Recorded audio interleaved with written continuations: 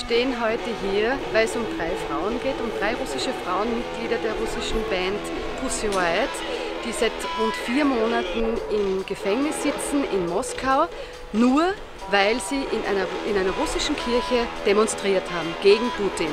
Das heißt, sie haben eigentlich ihr Recht auf Meinungsfreiheit wahrgenommen, ihr Recht auf Demonstrationsfreiheit, und für dieses Recht sind sie bestraft worden. Und das nehmen wir nicht hin. Wir werden jetzt gemeinsam dem Herrn Botschafter einen Brief übergeben, in dem wir ihn bitten, diese Botschaft auch nach Russland zu bringen, dass es auch in Österreich Menschen gibt, die genau hinschauen und das nachverfolgen, was an Menschenrechtsverletzungen in Russland passiert.